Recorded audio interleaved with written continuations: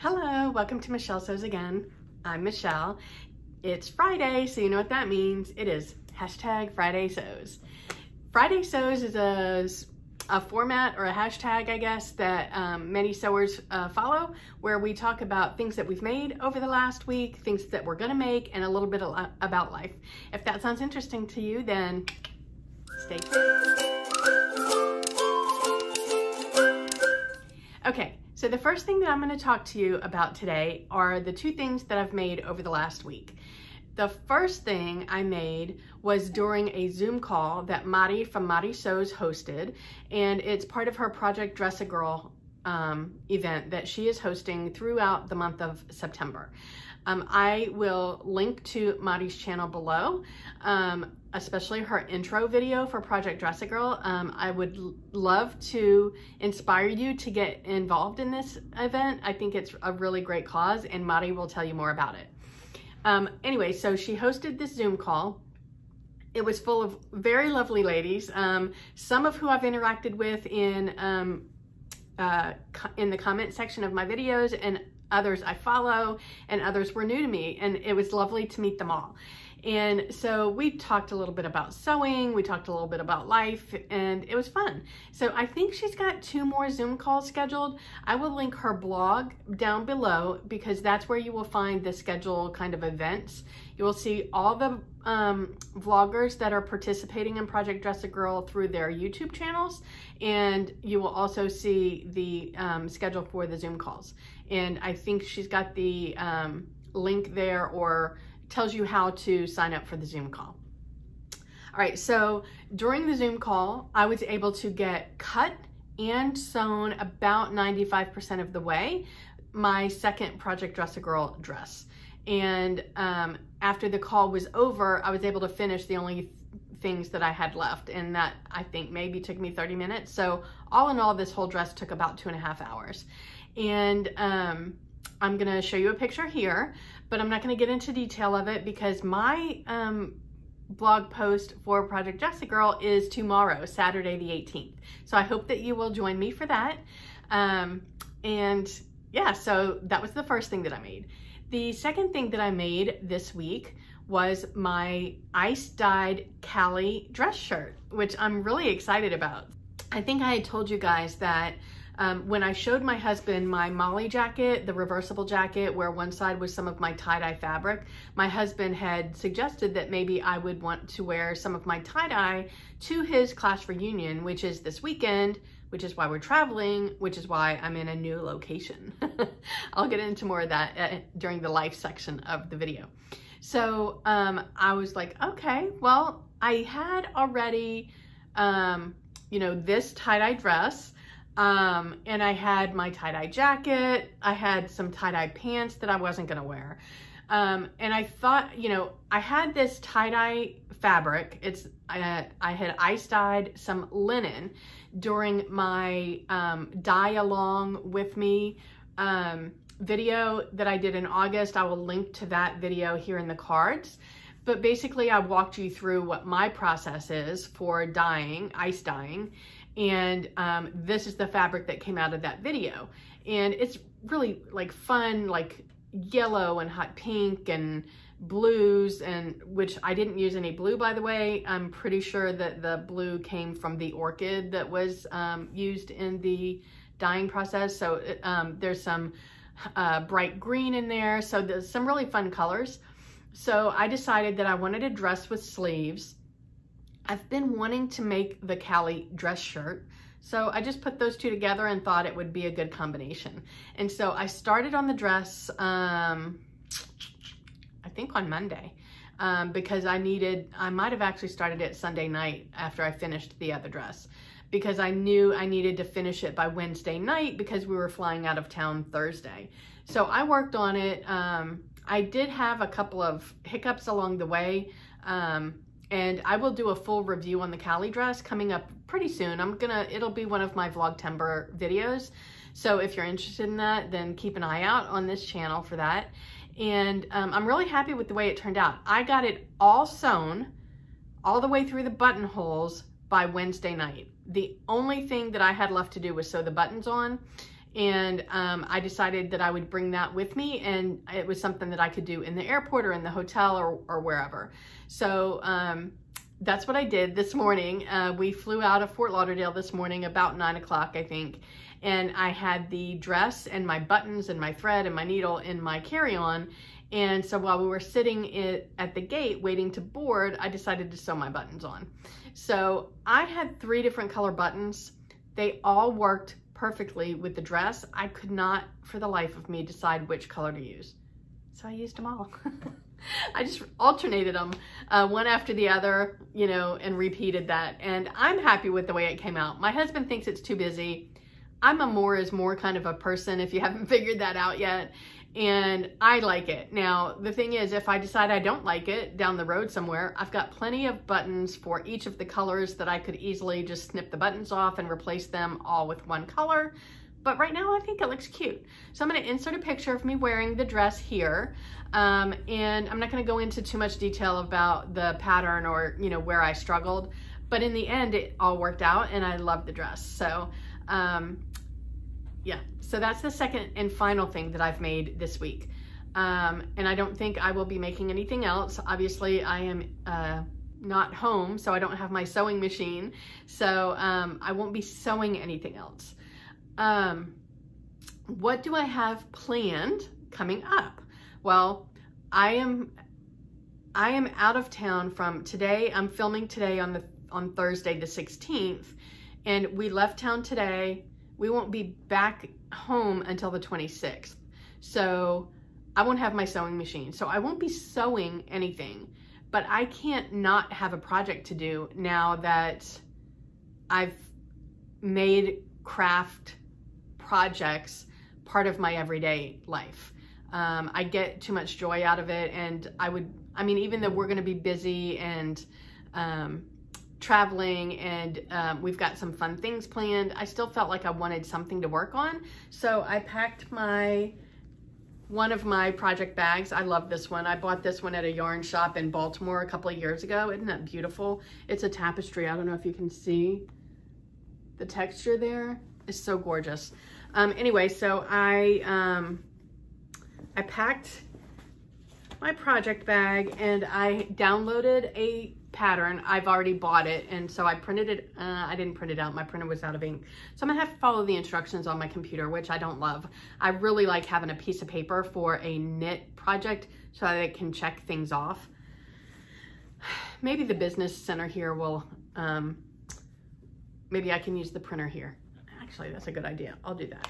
All right, so I'm gonna show you the yarn that I'm using for my pattern. Maybe. Okay, so the pattern is called Brioche-licious. Ooh, that's a tongue twister. And it's by Drea Renee Knits, who is Andrea Mowry. And I love, she's got a vlogcast, podcast, whatever, on Fridays. And I love watching her. She's adorable. And her patterns are really cute. I've never knit any of her patterns before because they're a little advanced for my skill set, but I figure this one is a good one. It's supposed to be a good one for when you're learning brioche, and it's a 2-color brioche knit, and it alternates sections of garter stitch and brioche, 2-color brioche. So I think I can make that work. So it calls for I want to say 760 yards of the main color, and I'm gonna use this. I'm sorry about the lighting here. I don't know if that's helpful. So this yarn is like a lavender. It's a variegated lavender, purpley. It might look blue in the monitor, but trust me, it's like this is not helping. It's a lavender and purple kind of variegated thread, and I have enough of this for the main color. And then you've got 3 contrast colors to work in to the 2-color brioche with the main color. So the main color will be the garter sections, and then the brioche sections will be the main color plus a contrast color. So I'll hold each of these up with one of the skeins of the main color. So this main color is from Shalimar Yarns, and it's called Love and Happiness. And I'm pretty sure that I got this when I was a member of a monthly yarn club that I canceled a long time ago. I'm pretty sure that's where I got this. So this is the main color. Gosh, I don't know what to do with the lighting. This is the main color. And then this is the contrast color number 1. I think those two look really good together. This is kind of a royal blue. And even though this is, you know, lavender and purples, I just think it kind of highlights the blue in the purple. So that's contrast color number 1. And then I have this yarn, which also came in my yarn subscription box at one point. And this is called, oh, sorry, I forgot to tell you. This one is Toby Roxanne yarn, and these are all fingering weights, by the way. And this one is called City Night. This is my second contrast color. This is from Darn Good Yarn, and it's a silk yarn, and it's called Caribbean Current, and it's this variegated like a sea green maybe, and it's got these pops of like orchidy purple and some bluey purples in there. So I feel like that will also go well with this main color. And then my final contrast color is this really vibrant purple, dark orchid. I don't know, what would you call that color? It comes, I think this is Russian, so I can't really read the label. But again, I thought that was a good contrast color. And I think all of these together are gonna make a really beautiful shawl. So that's what I'm gonna start working on. I have no idea how long this is gonna take me because I've never done brioche before, and I don't know if I can.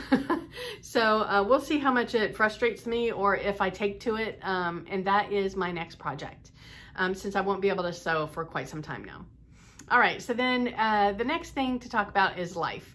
And I have 2 things to talk to you about. The first one is my travels. So like I said, we left town today on the 16th. We're not going home till the 26th. What are we doing that whole time? So from Thursday through Sunday morning, we're gonna be in Gettysburg, Pennsylvania for my husband's reunion. Then on Sunday, we're driving down to Baltimore and staying with one of his sisters.